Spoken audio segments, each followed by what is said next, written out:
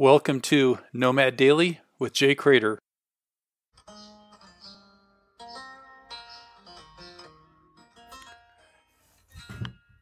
Being a prisoner of your own mind. So this is going to get a little deep, but there are a lot of people who are they're looking for enlightenment, they're looking for transcendence, they're looking for a way to get out of the discomfort of life, I mean, it's not comfortable. We're going to die.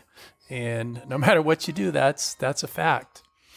But that seeking, that wanting to escape, those are the bars of your prison. And that's how it works.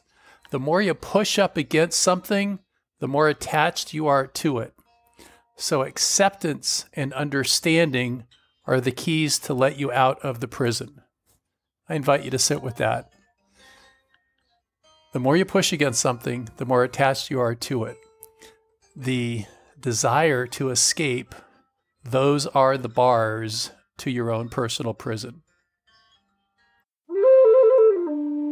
For more information and bonus content, visit nomadj.com.